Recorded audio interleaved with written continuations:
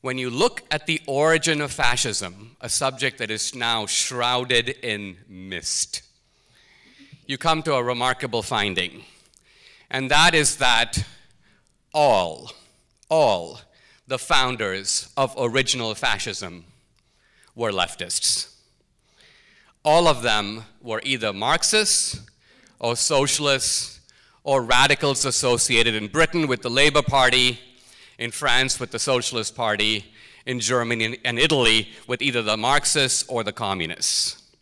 In other words, fascism was, start to finish, a left-wing phenomenon that emerged out of a debate about the failed prophecies of Marx. Essentially, Marx predicted the revolution of the proletariat. It never happened.